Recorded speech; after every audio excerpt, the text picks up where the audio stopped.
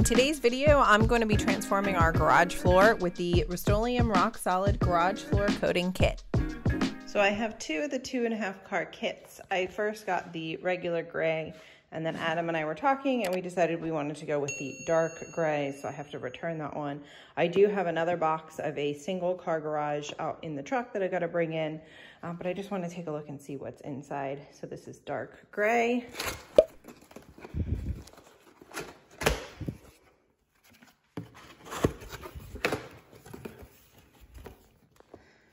So we have the instructions.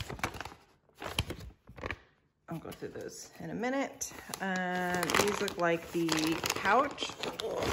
It's double bagged, I like that. Means that there's no risk of it breaking. Some people said that the pouch can actually burst and mix, but this doesn't feel like it did that. This still feels liquidy, so that's good. So 1, 2 of those pouches. Ooh, it's falling. Let me put that there. And then this must be the acid etching. So 2 of those. And the chips. The other reason why we went with the dark gray as opposed to the regular, even if you can see that the chips have some blue in them. We didn't really want anything blue. So it's another reason why we went with this, because you have just the black, white, and gray chips. You can also buy separate chips. If you don't like the color that it came in, you can actually buy chips separately. So 2 of those bags. You know what? I think I'm missing something. I am missing the 2 foam rollers. It did not come with the 2 foam rollers. Interesting. So somebody opened this box and took the foam rollers out and then returned it. Or they just took it out while they were in the store, because they are definitely not in here. Well, that is a huge bummer. Let me see if the foam rollers are in the other box.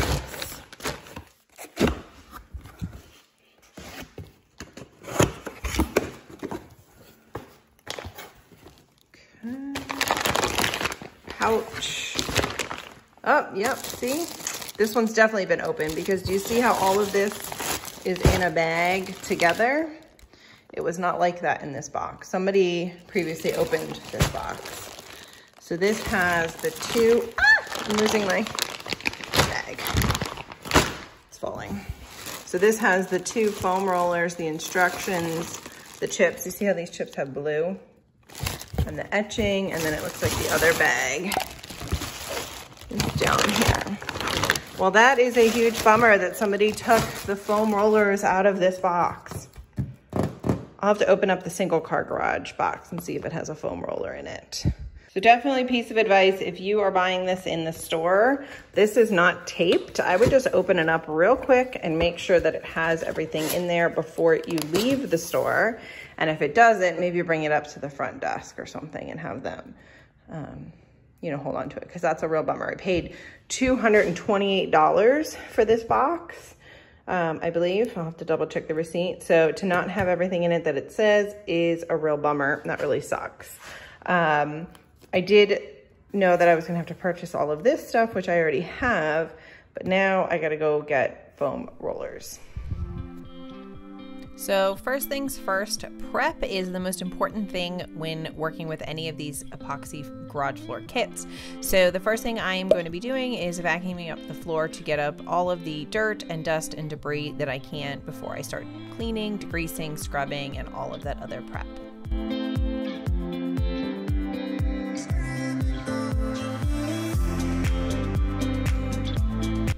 Now that I have all the loose debris vacuumed up, I'm gonna start with degreasing the floor. I have no idea how this garage was used before, but there are tons of stains everywhere, so I did not want to skip this step.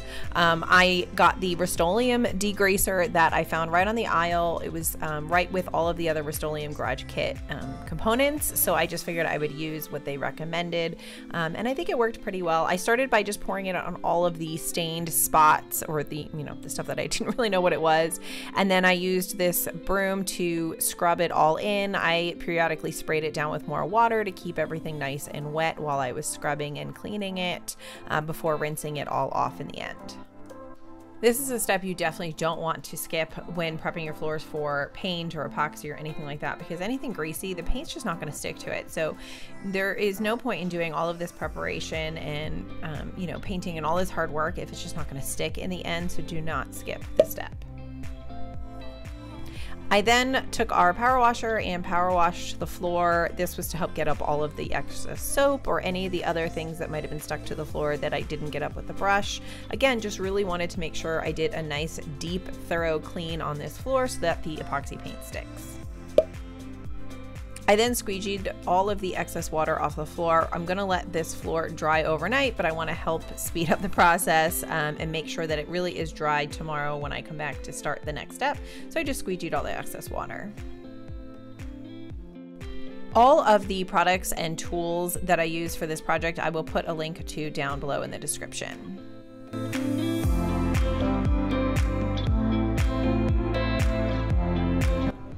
Here is what the floor looked like after all of the cleaning and scrubbing and degreasing and letting it dry just a little bit.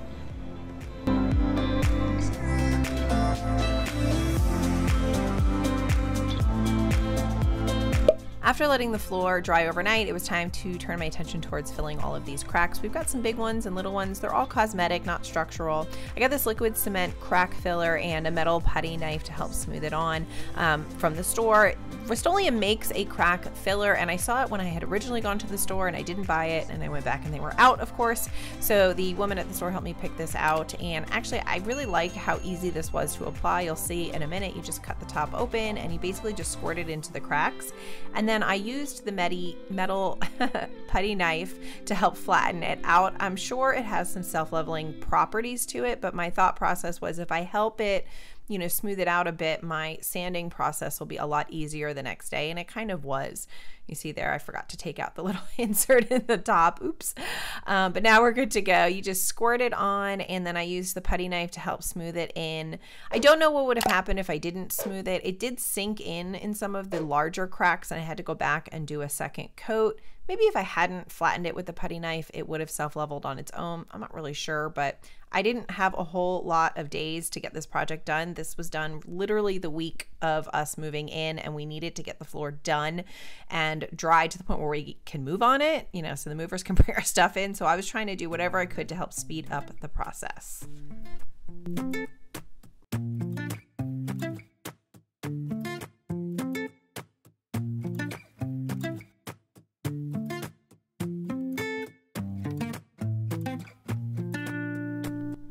After letting the cement filler dry overnight, I came back the next day to sand it as smooth as possible. So we are now on day 3 of this project, and I think at this point we were moving in 2 days. So we did not have a lot of time to get this done.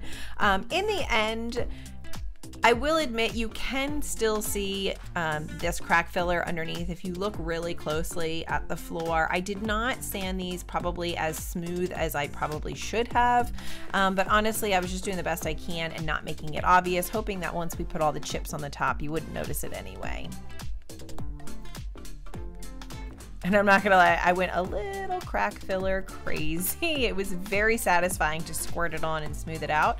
So you can see I ended up filling out a lot of cracks and little chunks and divots in the garage. After all that was done, I was noticing there were a couple of spots that looked like they may still be grease. So I went back in a second time with a degreaser just on these couple of spots. Again, I was doing all of this prep work. I really wanted to make sure that the epoxy paint had the best chance at sticking, and I did not want to be upset that I didn't take the extra couple minutes to clean those off. The final step in the preparation is etching the concrete floors. It's another part of, you know, deep cleaning. The etching is like an acid, and it eats away a little bit at the surface, and it helps really make sure that the epoxy paint bonds really well to your concrete. So again, another step that you do not want to miss. I mixed the etching with the water according to the instructions on the package, and they suggest working in small sections. So I divided my garage basically into 4 parts. So I started with this corner. You wet it down and then you pour the etching over top, and then you use the brush to sort of scrub it in and make sure that it hits up all of those areas. And you'll see here in a second, I show you a close-up of what the etching looks like on the concrete. You can actually see it sort of fizzing and bubbling a little bit, and that's how you know it's working.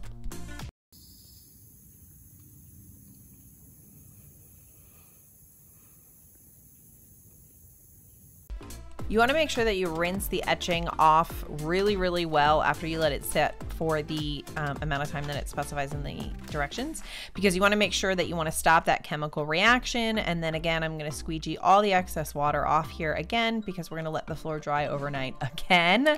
And I want to make sure that it really is nice and dry, because we only have the very next day to get this paint and epoxy on before we move in.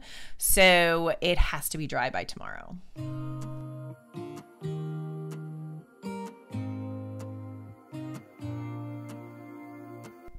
The one thing that I wasn't really happy with, and I don't know if this could have been my error, but you'll see here some of this crack filler was starting to peel up a little bit. I don't know if I should have done the crack filler after the etching, or if it was just because of this specific crack filler with the reaction to the etching.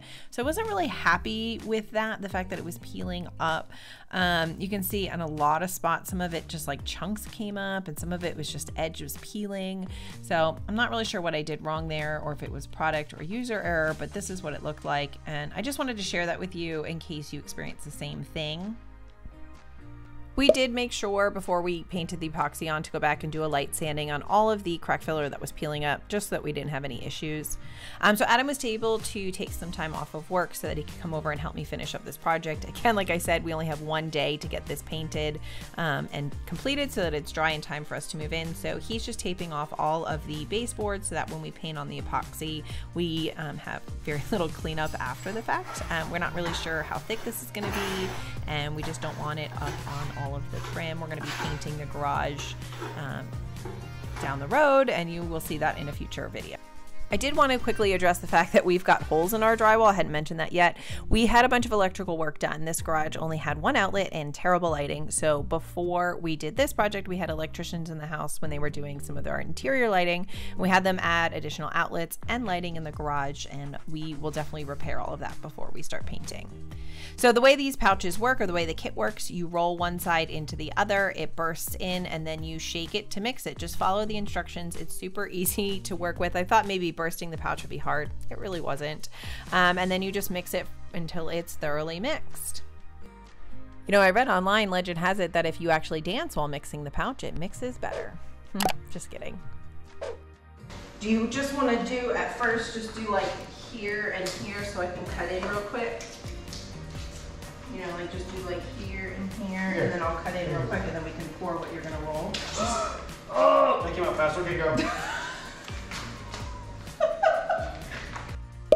So that really was our game plan. I took the big 3-inch brush and he poured it out, and I would get in there and just make sure that it went all the way to the edge, because with the roller, you really can't get to the edge. So they definitely recommend, you know, trimming it out like you would painting a wall, and then using the roller to help spread it out. Now, we had no idea how much this was actually going to coat. Like I said, it was a 2.5 car kit. I did buy a single car kit so that we would have extra, and we just were not sure how far it was going to go. So we really were trying to err on the side of caution and spreading it out as thin as we possibly could. If we could get this whole 2-car garage done with the 2.5 car kit, that would be amazing. I read a lot of things and watched a lot of videos of other YouTubers that were saying that they really, even though it says 2.5 car, they needed like 2 kits or 1.5 kits, and I really wanted to try to make this one work. In the end, this 2.5 car kit was exactly enough, and you'll see here in a few minutes that we really stretched it all out and did not waste a drop. So we were able to return the single car kit. So the 2.5 cars worked for our 2-car garage.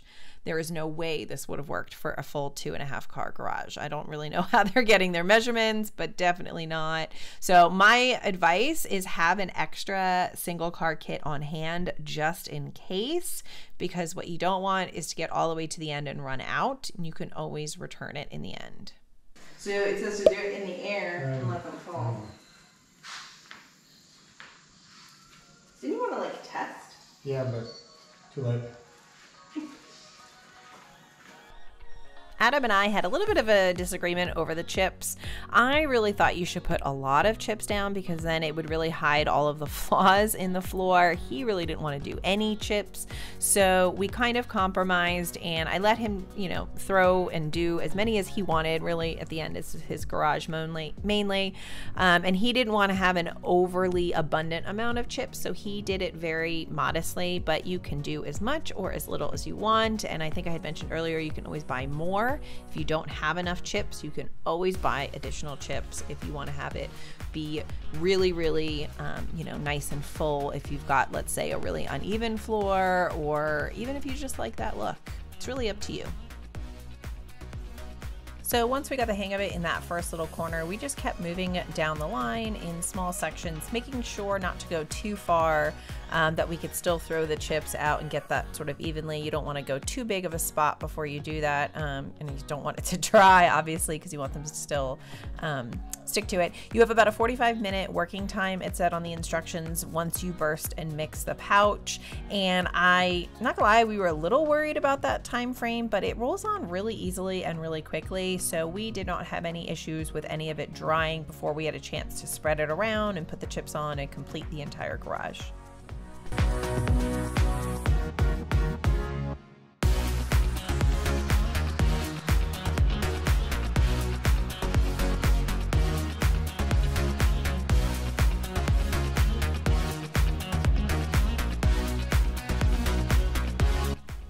So we followed the directions and worked in small sections so that we could get the chips all thrown evenly throughout. And then we kind of were flip-flopping back and forth, taking turns edging, rolling, throwing the chip. Well, he mainly threw the chips. But we just really tried to work in small sections. Now, at this point, we had realized that we had used up almost the entire first pouch, and it does not look like we did that much of the garage. We're thinking maybe that's like a third of the garage. So we ended up having to open up the second pouch here. So I guess maybe we were going too thick in the beginning, but you will see in the end that even though that first pouch only did a third of that garage, we somehow stretched this pouch, the second one, to do the last 2/3 of the garage. I think we went back and poured out every drop from the first bag, and we used every single drop from this bag as well, in order to coat the entire garage.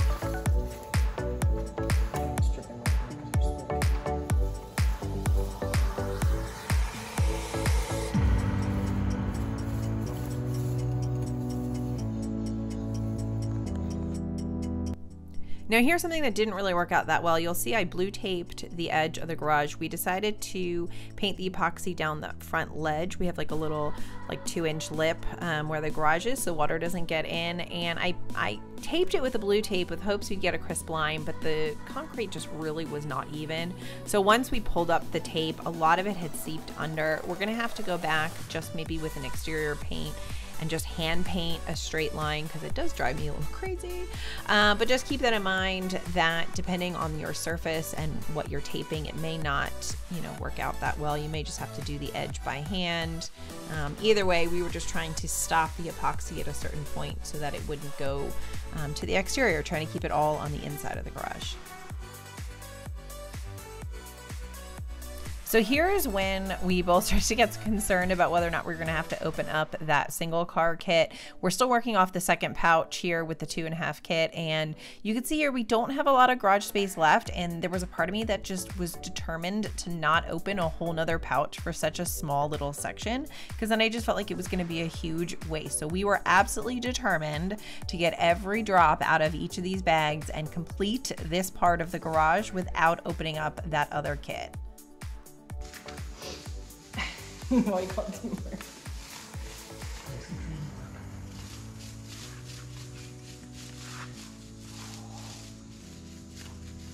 I mean, none wasted. Tell me about it. We get to return that third box.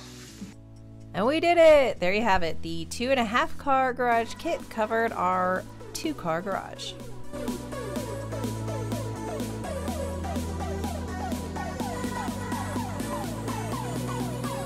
I promised her we'd go get her. And I had to go get what is arguably the cutest assistant in the world to come help us wrap up this project. She had been asking all day if she could help throw the little paint chips, so we definitely didn't want to forget doing that before it all dried. You want to throw on a little bit of chips? Here, I'll take this.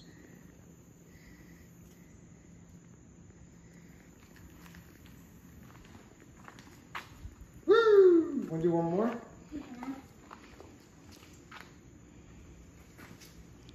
Ooh, don't fall onto it, please. Right there. Let's take a look at what our garage floor looked like when I got this project started earlier in the week.